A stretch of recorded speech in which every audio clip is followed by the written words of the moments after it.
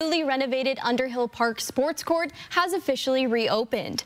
After 2.5 months of construction, the park in East Central Spokane now has 2 new pickleball courts, 2 renovated basketball courts, lighting, and much more.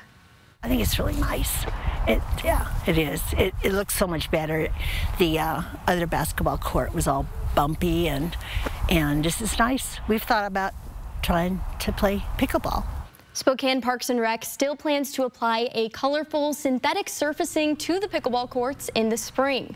It will also host a reopening celebration once it's installed.